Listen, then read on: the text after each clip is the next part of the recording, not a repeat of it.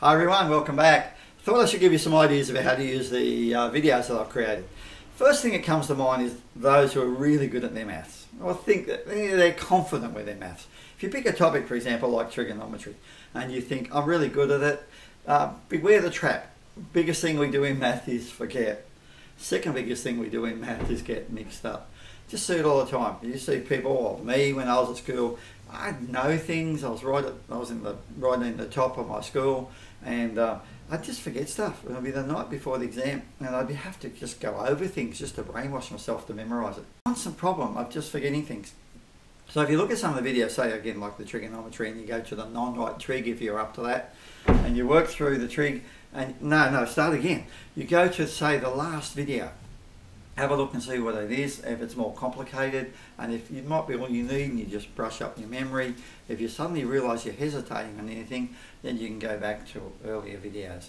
Don't want you going through all of them, and sometimes if you're really good at it, you might go to the third or fourth video, have a look, but when you look at it, you'll see what I've got on the board, and there might be 4 questions, and you look at, for example, there might be some solving equations, you go, oh yeah, the first 2 I've done them a million times. And then you look at the last one and you go, I'm not sure about that. Just skip ahead and go to those. Now for those who are struggling with their maths or not as confident with their maths, go to the first one. Now here's the big thing. If you look at the first video and you think, I'm okay, but I'm not quite okay with it, I'm not comfortable, it's really important, leave it for that day. Oh, you could come back hours later. I would rather say leave it for that day and come back the next day and watch it again. It's amazing what happens in our brains. When you watch something one day and you're not comfortable with it, it still happens to me. And then you look at it the next day and suddenly it clicks, or you suddenly go, oh, okay. As I, at my age, still learn new concepts, new math things to teach I've never taught before. When they bring in new materials in the curriculum, I have to go and learn it. And sometimes I read it and I go, oh my goodness, I sort of understand, but I don't really. And then the next day I'll read it again, or I watch a video on it and suddenly go, oh, now I understand what it is. The other big thing is to get in the routine of watching 2 videos a day. Especially for the year 7s and 8s. Try to keep them short. I try to keep them below 5 minutes.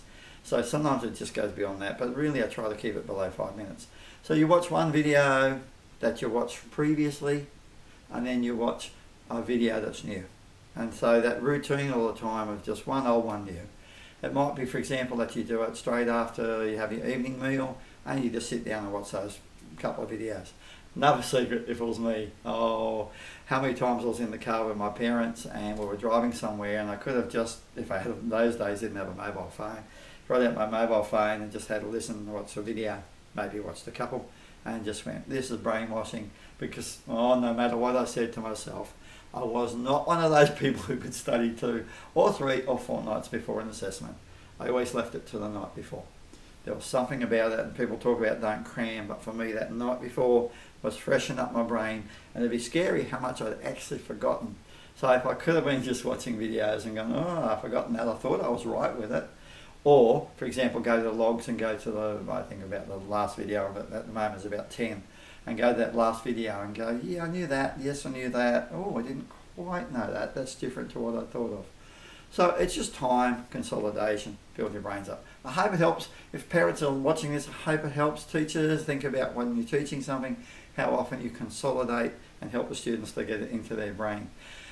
One of the things I don't explain is on my YouTube videos is when you press like and you press subscribe, it puts me up it actually promotes me in the system. So the more I get of that, the more known I get out there, and the more I get my videos seen. Thanks for watching. I'm just going to go make some more videos.